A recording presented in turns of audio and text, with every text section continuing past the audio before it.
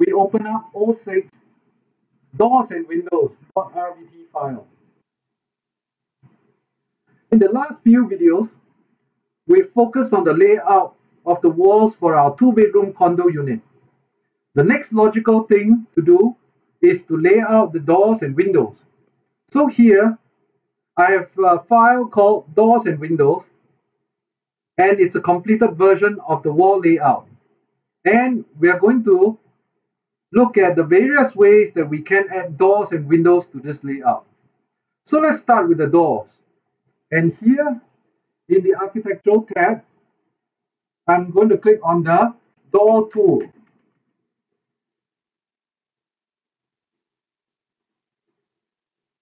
And inside this door, we may not have the types that we have down here to choose from. We simply can go into the load family portion here to get it loaded. So we're going to click on load family, and inside here I have prepared a library.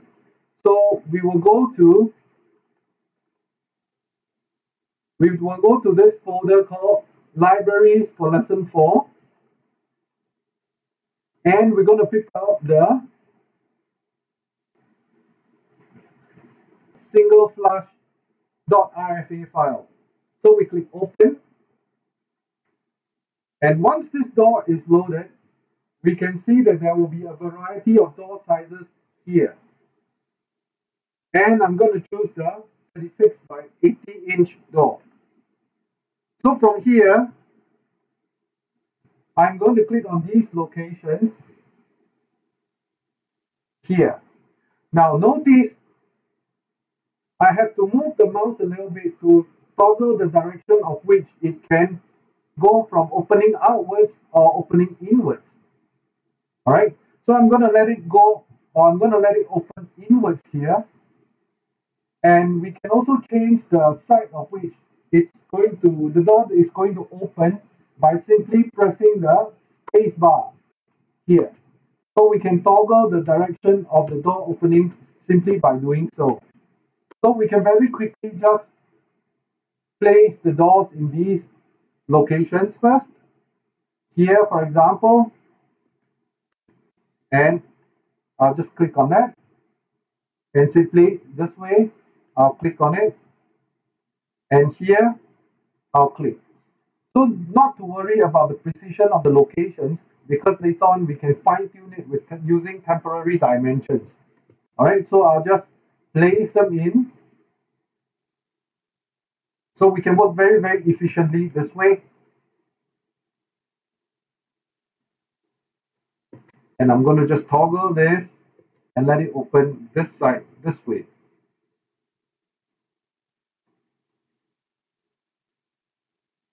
Okay. And next, we will need to load other types of doors here. Namely, we're going to load 3 types of doors. So again, I'm going to click on door, and I'm going to look for this icon here called load family. Let me repeat again. Under Architectural tab, click on door and click on load family here. And I'm going to look for libraries for lesson 04, and I'm going to click on bifold-2 panel and hold the control key. Look for bifold 4 panel and hold that control key there, and we're going to look for double glass 2. These 3 types of door at the moment. So I'm going to click open, and Revit will load these families into the project. So right now, if I were to click on the drop down list, you will find that there will be more doors loaded here. Next, what I'm going to do is I'm going to choose the bifold 4 panel 72 inch by 80 inch door, and I'm going to load it down here. And I'm going to look for the 2 panel 30 by 80 inch doors. And I'm going to load it here. here,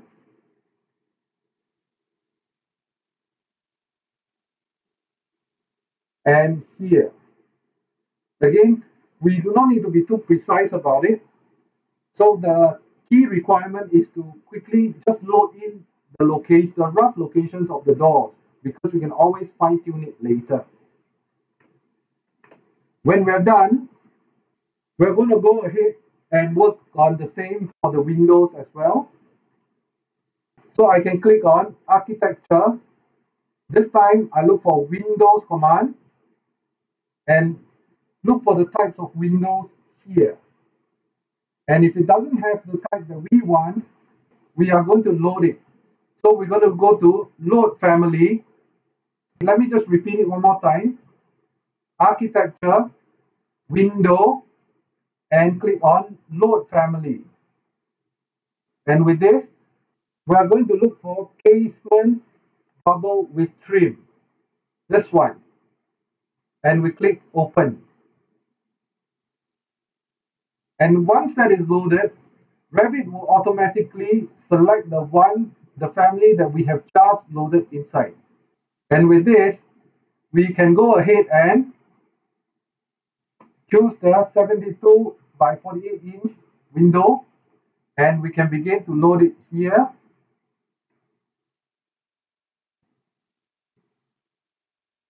Here and here. Now, notice that after we have loaded in the windows, it appears that it doesn't show up in the plan.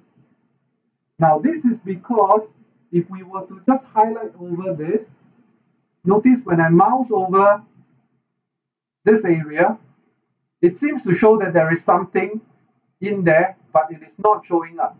Now, let's click on this, and we can see that this is not showing up because the seal height, the default seal height is at 1.3 meters. That means it is higher than our plan cut level at 1 meter here.